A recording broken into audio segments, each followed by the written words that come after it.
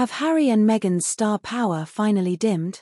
Their recent tour of Colombia, which was supposed to be a shining example of their global appeal, instead turned into a spectacle of awkwardness and glaringly empty seats. How did the Duke and Duchess of Sussex go from being the most talked-about couple in the world to struggling to fill venues on a high-profile international tour? Today, we'll delve into the details of this disastrous tour, exploring the missteps, the embarrassments, and what this means for their future in the global spotlight.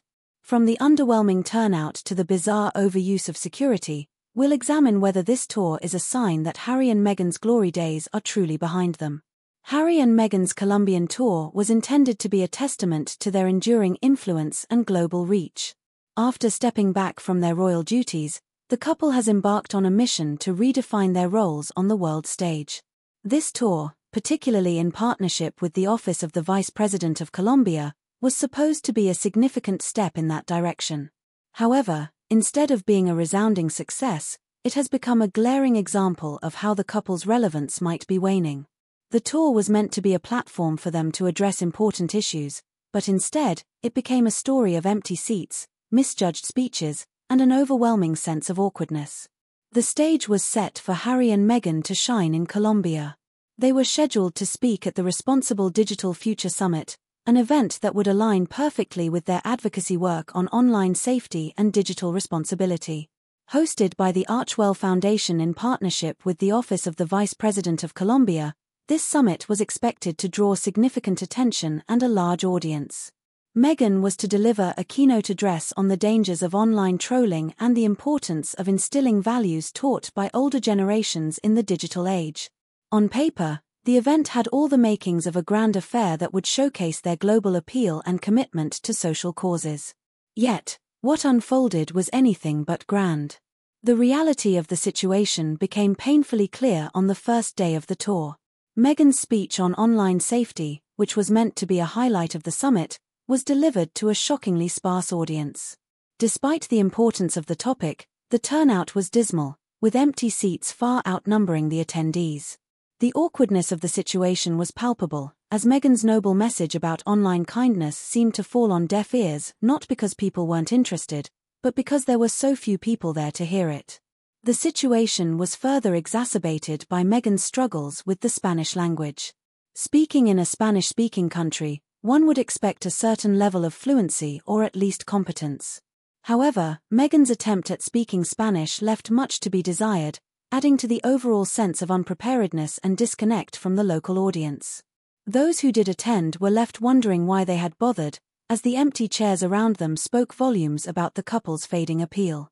As the tour progressed, the situation did not improve. Despite the underwhelming start, there was no significant effort to boost attendance at subsequent events. Rumors swirled that the couple might have resorted to hiring crowds, a tactic allegedly used during their Nigeria tour, but even if this were the case, it didn't help in Colombia. The venues remained embarrassingly empty, and the few people who did attend were subjected to events that were more lackluster than inspiring. One event, in particular, stood out for its sheer absurdity. Held at a location with minimal seating, perhaps to disguise the anticipated low turnout, the idea that people would willingly sit under the blazing Colombian sun just to hear Harry and Meghan speak seemed almost laughable. Unsurprisingly, the crowd was sparse, and the event turned into yet another flop. Adding to the list of embarrassments were some personal mishaps. Meghan was spotted with sweat stains, a trivial detail but one that the press eagerly pounced on. Meanwhile, Harry's thinning hair became harder to ignore, further contributing to the image of a couple whose best days are behind them. The stark contrast between their current reality and their once glamorous lifestyle was becoming more and more apparent with each passing day. Perhaps the most puzzling aspect of the entire tour was the level of security that accompanied them. Despite the lack of crowds, over 3,000 security personnel, including military forces, were reportedly on hand. The sight of heavily armed guards protecting empty venues was almost poetic, a perfect metaphor for the futility of the entire endeavor. The extreme measures seemed out of place, raising questions about why such a high level of security was necessary when there was no one around to protect them from.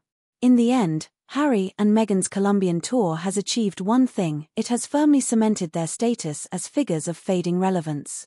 What was meant to be a showcase of their global influence has instead highlighted just how far they have fallen from their once lofty position. Their attempts to cling to the spotlight have only served to underscore their diminishing appeal. As they continue to navigate their new roles outside the royal family, this tour might be a harsh reminder that public interest in them is waning. Whether they can regain the public's attention and rebuild their image remains to be seen, but for now, it seems that the spotlight is dimming on the Duke and Duchess of Sussex.